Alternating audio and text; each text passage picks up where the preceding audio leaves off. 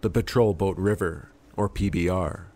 These small, rigid-hulled patrol boats were made famous for their use in the Vietnam War, from 1966 until 1975.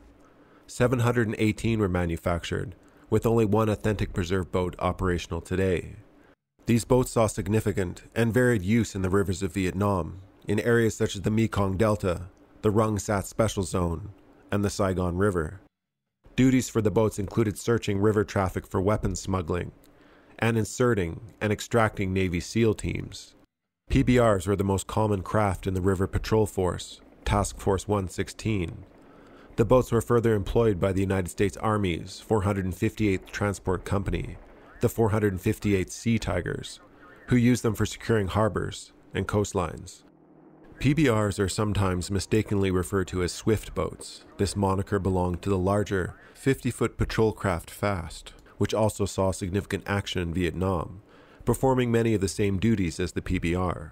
Swift boats were larger and slightly faster. A Mark I had a top speed of 59 kilometers an hour, 37 miles per hour, versus a PBR, which had a top speed of 52.8 kilometers an hour, or almost 33 miles per hour. The other popular craft used for river assault duties was the Monitor, a modified landing craft. These were 60 feet in length. They were slow, but heavily armed with a 40mm cannon.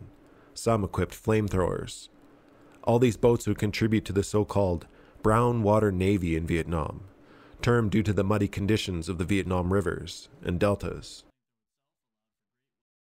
PBRs were the most numerously built and famous boat of the three.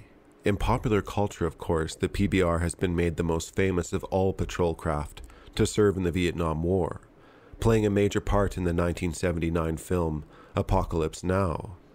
An unarmed PBR replica even pops up in the Grand Tour, piloted by none other than Jeremy Clarkson. Oh! No! Oh, brilliant!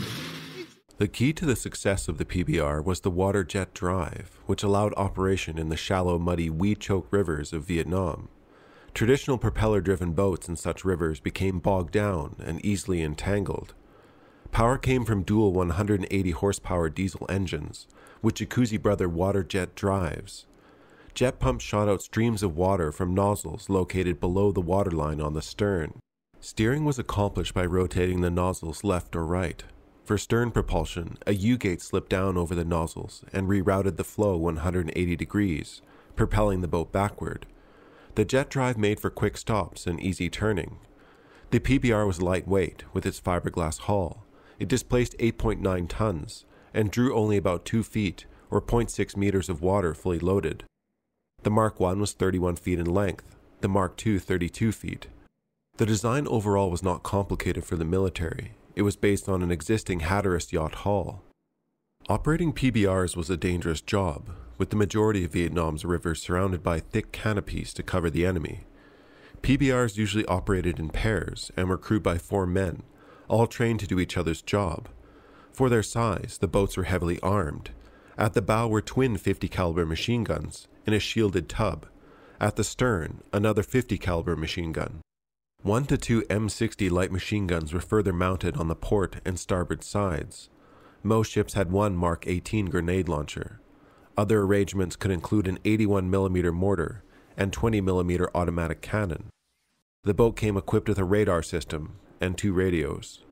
Defense was the boat's biggest weakness. They often had to rely on their maneuverability, acceleration, and firepower to get out of trouble.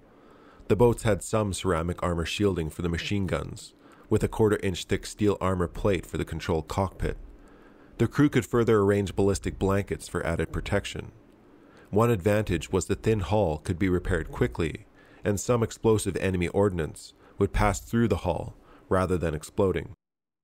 Rivers played a major role in the Vietnam War. Vietnam has an intricate river system with more than 2,360 rivers with a length greater than 10 kilometers. River engagements were frequent and sometimes large in scope. On one patrol during the 31st of October 1966, 2 PBRs engaged 2 Viet Cong sampans. This escalated into a 3-hour battle that saw relentless attacks from PBR crews, including calling in attack helicopter strikes. This is 4-3. Do you have the smoke on the beach? It's Kilo, that's affirmative, over. Roger, that's the target area there. Kilo, roger. Now, this is Kilo, we'll make a firing run, over. Kilo, this is 4-3. Let me know when you commence your run and we'll come in behind you there.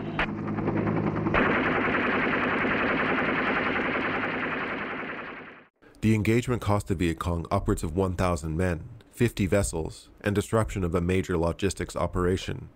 James E. Williams, commanding PBR 105, received the Medal of Honor for the engagement, and is considered the most heavily decorated enlisted sailor in U.S. Navy history.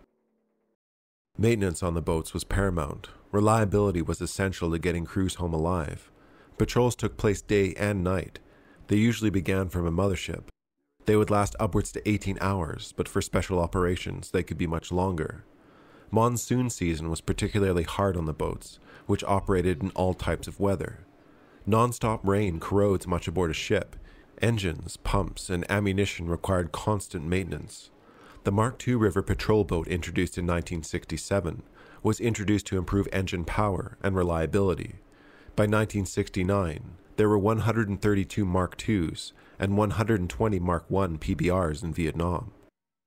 If patrols delayed too long due to rain, the Viet Cong would jump on this opportunity to dig bunkers along the rivers and set up ambushes. PBR crews knew this, of course, and would coordinate with U.S. Navy attack helicopters on standby during times of anticipated ambush. PBRs were often tasked with drawing out these ambushes, then falling back and waiting for air support.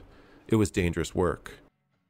Rivers were essential to the Vietnamese economy. Half of South Vietnam's population lived along a river. Searching boats was a delicate and dangerous job. Viet Cong wore no uniforms. At the height of the war, 200 to 300 sampans were checked every day. If done tactfully, vital information could be gathered during this time. PBR operators became detectives.